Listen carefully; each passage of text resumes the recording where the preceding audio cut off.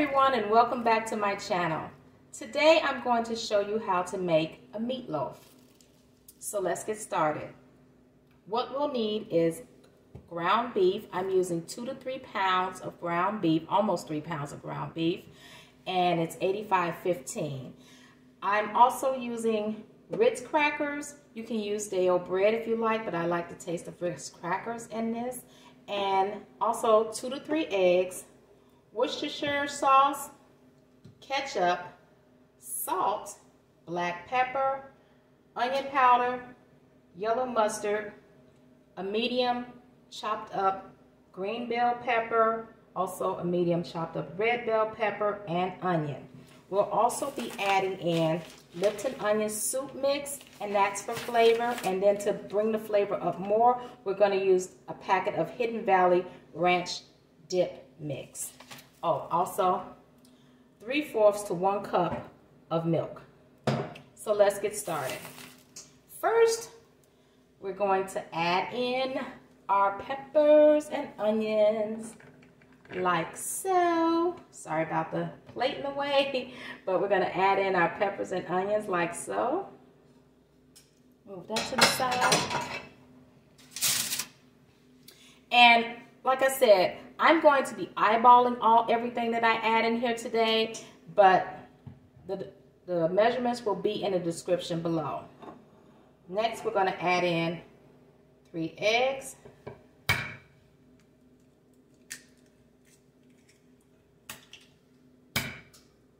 I kind of only want to put 2 eggs in here, but I'm going to do 3.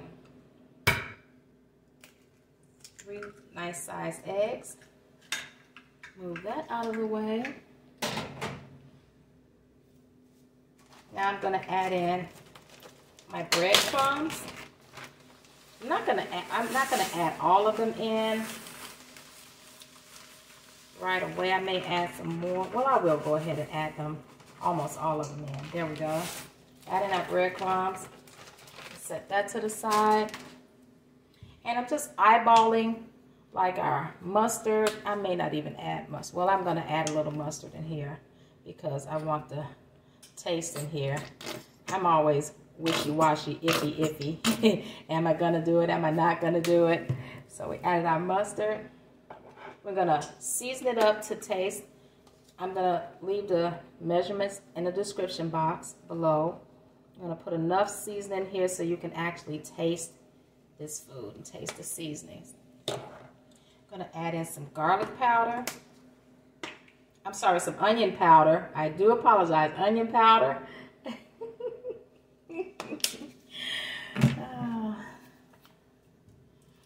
Also add in our Worcestershire sauce.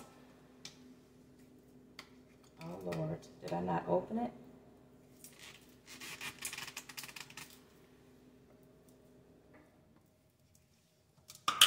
There we go. Oh, it's not open. Well, I'm gonna hold on. Give me 1 second. Okay, we're back. Add in our Worcestershire sauce.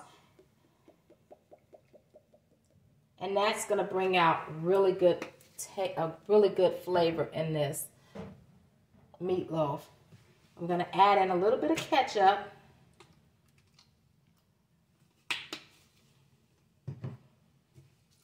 And some salt.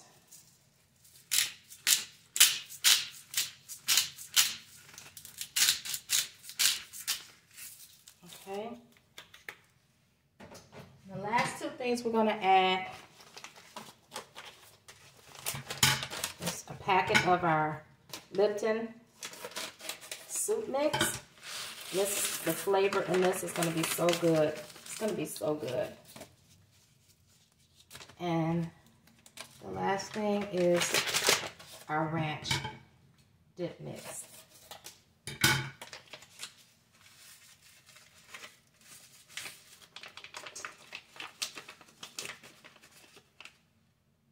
Now, here comes the real fun part. I'm going to move this out the way, and you're going to have to put your hands into this. But because I don't want to touch this ground beef and all this stuff, I'm going to put on my gloves and get to working. Ooh, And see, the thing about these type of gloves here, they'll slip right on off your hands. So you want to start working all of this seasoning into the meat. However, you do not want to overwork your meat. And one thing I did not do was add in my milk, because I just put my hand in there and I felt how stiff and dry this was. You don't want to overwork your meat and get it all stiff, and then it cooks up and it's nice and dry. And then you just, waste all of your ingredients on this meatloaf that's stiff and dry. And you know what? I may have to take my gloves off, because I'm not with the constantly pulling the glove back up kind of thingy. But I'm trying to incorporate all of this into the meat so every bite will be delicious. Now, once you get it all incorporated and mixed well, that's when you can put it over into your loaf pan. However, on this particular day, I found out that my loaf pan has sprouted legs and gone bye-bye. No, I lost it when I moved. So, what I'm going to do, now that I got this all nicely incorporated, is I'm going to transfer it over to a pan that I have setting aside, and I'm going to build this up into a nice meatloaf. That's the goal. So, without further ado, let's pause this and get our pan. Okay, we're back, and I've taken the time, I've taken my gloves off, and I've taken the time to try to shape out my meatloaf. And it's a little looser than what I want, but I'm hoping and praying, we're going to say a prayer, amen, that it don't mush and fall apart inside the oven. But I kind of got it in a nice little meatloafy shape. Meatloafy. I kind of got it into a nice little shape we're working with here. And yeah, the next time I make one of these bad babies, I'm going to actually have another pan. But all is not lost. We're going to form it up. See, I don't like that. It's like a little loose. Probably should have put a little more crackers in there. But nevertheless, this is what we're working with. See? Ta-da! Nice size pan. It's not perfect. Don't judge me.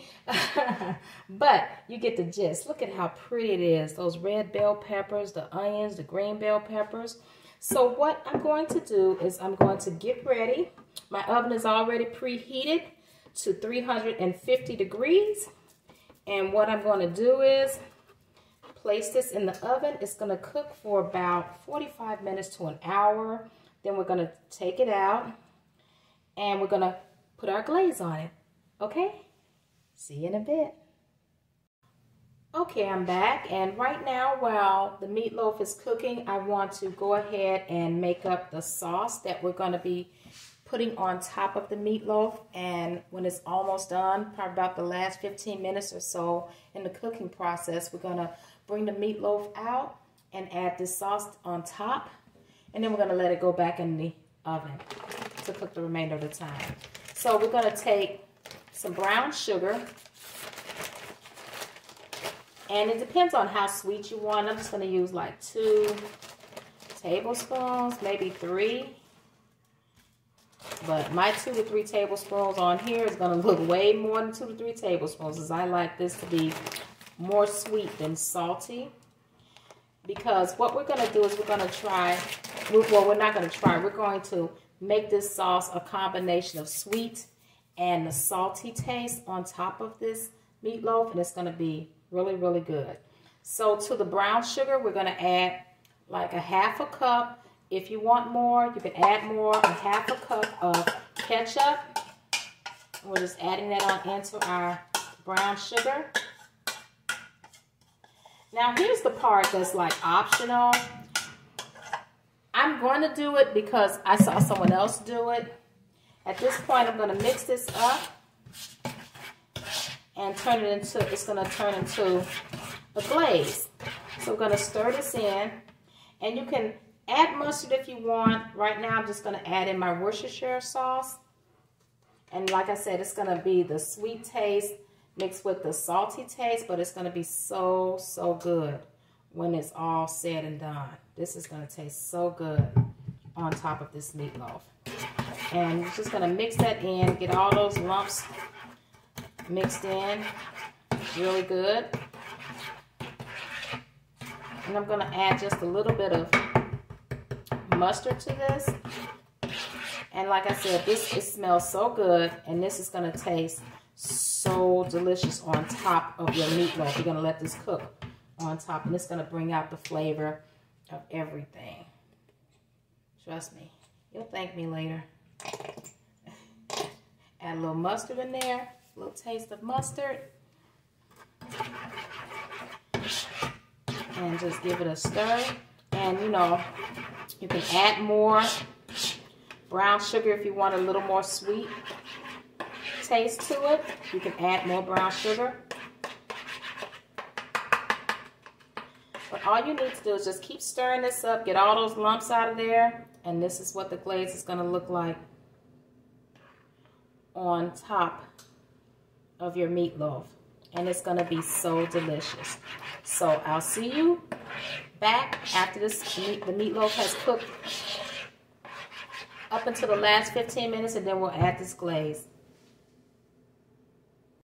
Okay, so we're back, and here's the meatloaf. You can see it's out of the oven. We got 15 more minutes to go. I'm going to check our meat to make sure it's done. And see, it's past 160. You just need your meatloaf to be at 160. It's at 170. Ooh, that's hot. Ooh. So that lets me know right now that this meatloaf is done. However, we still need to put this delicious glaze on top. So what I'm going to do is I'm going to take the time to pour this over. And we're going to sit it back in the oven for the last 15 minutes of this cook time. And when we come back, we're going to let it rest. Take it out, let it rest.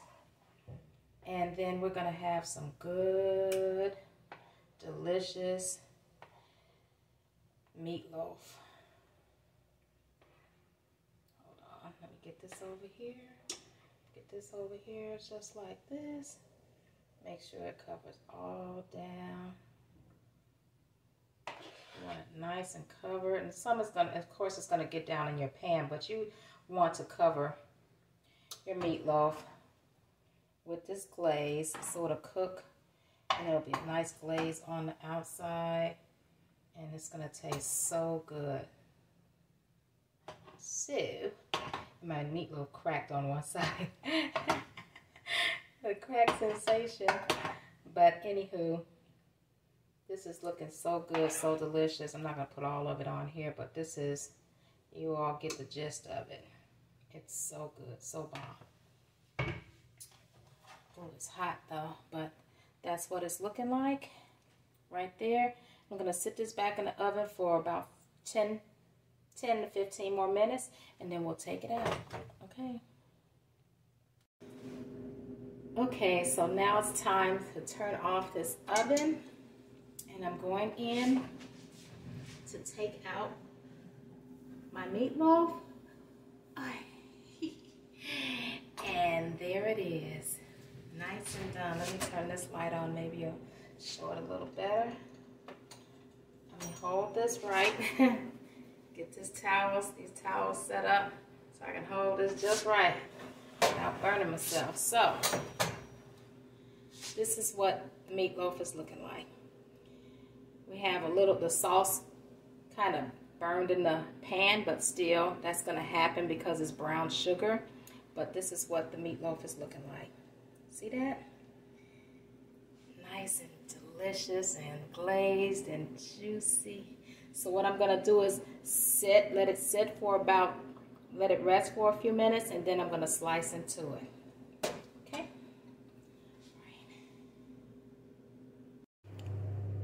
Okay, I'm back, and as you can see, I cut some slices off of the meatloaf. What we thinking? Look at that.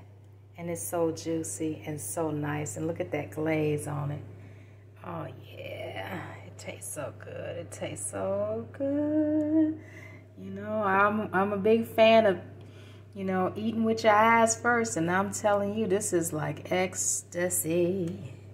Yeah, this is so delicious looking, and it tastes so good, and it's so juicy. I want to thank you all again for joining me and watching me prepare this lovely meatloaf meal.